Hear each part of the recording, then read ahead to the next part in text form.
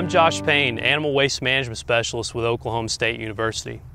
Proper livestock mortality management is vital to every farming operation. Improper mortality management can negatively impact both surface and groundwater contamination from carcass leachate.